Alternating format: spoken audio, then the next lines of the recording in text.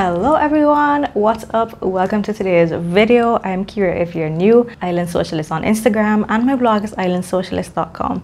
In today's video, I am going to talk about a pattern that I've spoken about quite a few times on my channel before, but this time it has been updated, overhauled. It just had a full makeover. It has new expanded sizing, and I also did a little pattern mashup. So today we're chatting about the Sybil Skirt Collection by Love Notions.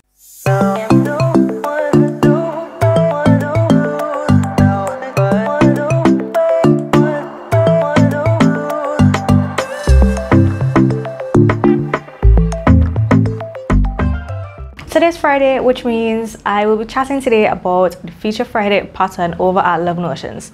And today's one is a really good one. I don't know about you, but any pattern that has 7 different options screams my name. Like, that is bang for your buck. This is a steal of a deal as today's Feature Friday pattern. It's only $5 today, and for the rest of the weekend, since it's a re-release, it's going to be on sale for $10. The regular price is $14, so you want to grab this pattern for $5 today. Now, like I said, this is one of my favorites. I've featured it on my channel and on my blog a few times before. I mean, you really can't go wrong with 7 different styles. Actually, this is the only knit skirt that I can ever remember using in the history of me sewing patterns. I can't remember using any other knit skirt pattern. This is the only one I've used. It's probably the only one I will ever use. It leaves you wanting absolutely nothing. You cannot go wrong with 7 styles. So the All Sybil Illusion Skirt Collection pattern only went up to 3X, and that was on Tammy's older block. This time it has been completely updated and re-released. It's now on the new block. The fit is pretty much the same, the styles are the same, but it's had a little bit of a makeover, and now it goes up to 5X, which is Love Notions extended size range. That is a maximum waist of 49.5 inches and a maximum hip of 59.5 inches. For reference, I usually make the large or the extra large. It all depends on the fit I'm going for, and sometimes I grade from the large to the extra large. It also depends on fabric, how much stretch your fabric has. So in terms of fabric, you want to think of the more stable knits like double knit, French terry, ponte, scuba, and of course you can change your fabric type depending on the style. For the more swingy styles, you probably want something with a little bit more drape, and for the pencil styles, you probably want something that is going to give you that suck-in factor. So let's go over the 7 style options. I'm gonna try to remember them off the top of my head. I do not have any notes in front of me. I do not have my laptop in front of me today. So let's see. So we have pencil, we have A-line, we have the swing, then we have the drop yoke, we have the asymmetrical wrap, then we have the pleated, and then we have the gold. Nailed it! So those are the 7 styles in the Sybil Skirt Collection. Now, so far I have made the pencil, the swing, and I'm sharing with you today my asymmetrical version that I mashed with my favorite wrap dress ever, which is also a Love Notions pattern. It's the Willow Wrap dress, and this is what you're looking at here right now, and of course you would have seen it in the thumbnail already anyway. Now, what I love about this pattern is that there are 2 lengths. You have the knee length and the midi length. I have used both lengths already, and you also have 2 waistband options. So you have the yoga waistband, which is that typical folded over waistband, or there's the control top option, which you can put power mesh in and have that really suck in kind of Spanx effect. I have never tried that one because I find that the regular yoga waistband has enough negative ease that I already have the sucking effects with that one anyway, and for me that is a comfortable sucking. But of course, that is just personal preference. The point is the option is there, so you can do the control top if you so desire. So now let me share with you the versions that I have made so far. I will also link the videos or respective blog posts. Each of these makes down in the description box below. So this is my swing version.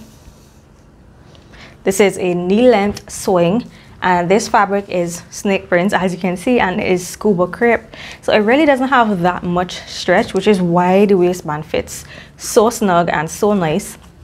But because of the crepe factor in this scuba, it's extremely drapey and perfect for the swing style.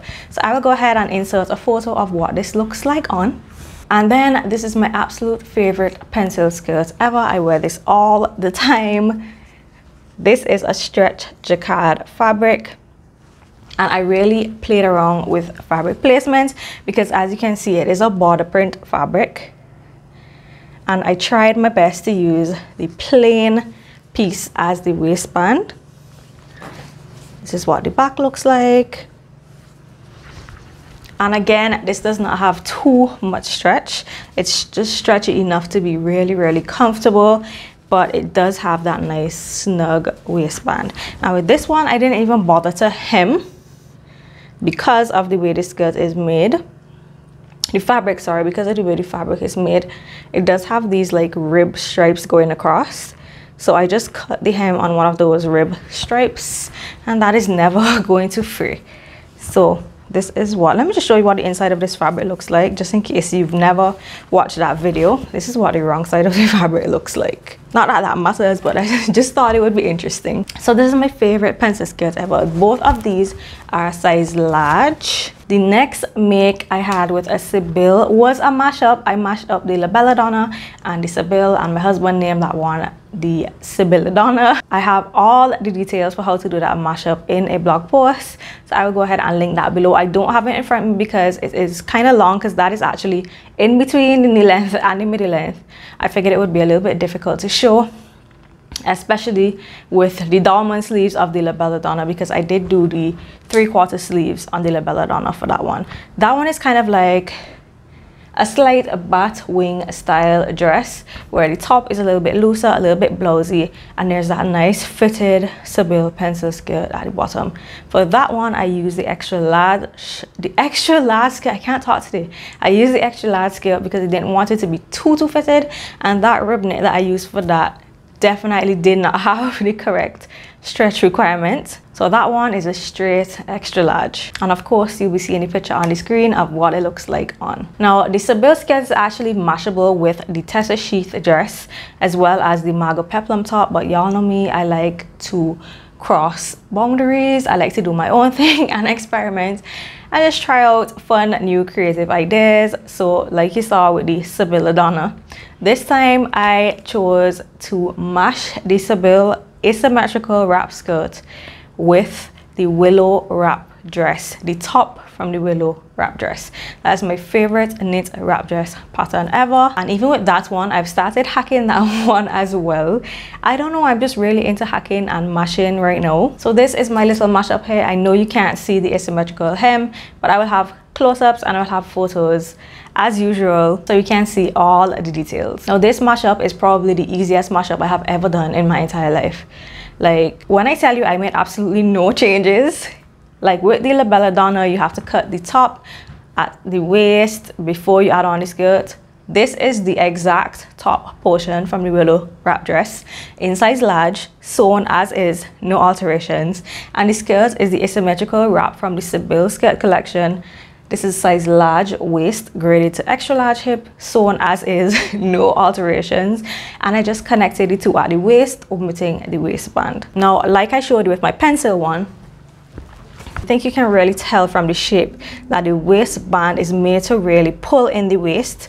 So omitting the waistband on this means that there is a looser waist, and the waist of the skirt was a little bit bigger than the waist of the top. So all you have to do is just stretch the waist of the top slightly to just ease in that extra from the waist of the skirt and sew it as normal. Or if you want a really snug waist, you can just use the waistband measurement from the Sybil. Obviously, you won't fold it over. You would probably just do half of the width. Connect the top to one side, connect the bottom to one side, and you're good to go. You'll have a nice, thick, snug band in between the two pieces, or just add elastic in the seam. No, I cannot explain to you how much I love this looser waist on this dress. You cannot even tell from the photos, like it does not even look that loose, so I think you could get away with it, but it is just the comfiest dress ever. And this fabric is a really soft brushed sweat in it, so nice, so it's just so comfy. And obviously, y'all know in my climates I couldn't really do like a thick fabric right now because it is so hot, but this is really lightweight, so it won't make me hot at all. Now, one of the main things I love about the asymmetrical wrap of the skirts is this nice little neat mitered corner, and I'll have a close-up somewhere on the screen. So it just goes together seamlessly and it's really neat on the inside. And I just love the way the wrap of the skirt goes with the wrap of the top. So my husband has now named this one Sybil, and I think Sybil is one of my favorite mashups ever. The one single change I would make next time is I would do a small full seat adjustment on the skirt, because the girl is just constantly going up in weight and my butt is starting to lift up skirts at the back. So this is not specific to this pattern, this is every skirt from now on. I do need to do a small full seat adjustment just to account for my butt lifting up the skirts at the back, because then the back ends up a little bit shorter than the front and I don't like that. Apart from that, I'm definitely going to make this again. I highly encourage you to try this mashup if you have both of these patterns. It's super easy. You just make them separately as is according to the instructions in each pattern, and then you just join them at the waist, and my light just turned off itself. I'm sorry if my lighting looks different, guys, but I literally just had to go and switch out my entire light. That one just stopped working out of the blue.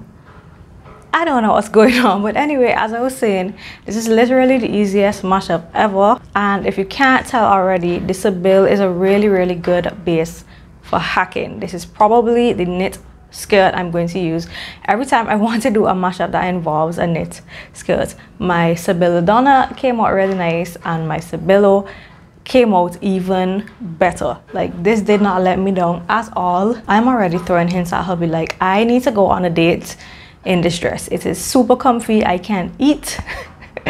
Funny enough, I was actually really bloated when I took these photos, and because of the looser waist, so comfortable, you guys, and the asymmetrical wrap adds an extra layer to conceal the tummy area. Perfection. I love how this dress turned out. I could not be happier. And the thing is, I did not have time to do any sort of muslins or anything for this mashup.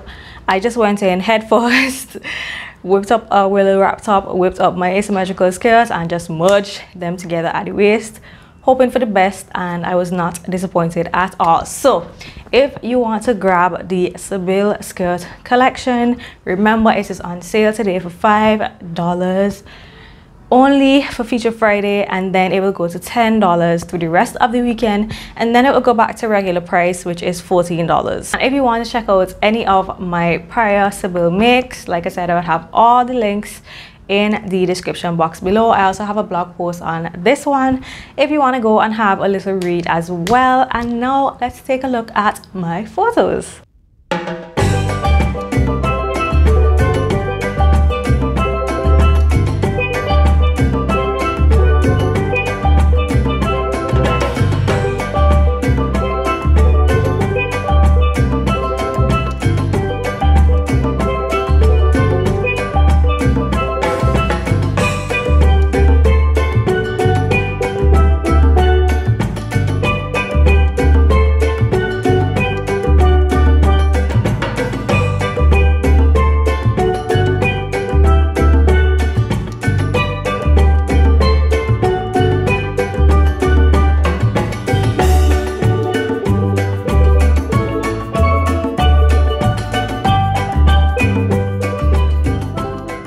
I hope you guys enjoyed watching this video. If you did, give me a huge thumbs up. Also don't forget to click the subscribe button down below on your way out. I also wanted to mention that my blog post on the Sybil Donna is actually a blog post about pattern mashing. So that one in particular, I encourage you to go check out to get some tips and tricks about pattern mashing. I tried to keep this video really short and sweet because, again, still renovations going on around me. Plus, I've rambled about this pattern a few times on my channel already anyway, so now you can go and watch those older videos if you didn't get a chance to watch them before. Let me know what you guys think about my Sybil. Follow me on Instagram at Island Socialist. Go show me some love on my Sybil post. I am out, and I will catch you guys in my next video. Bye.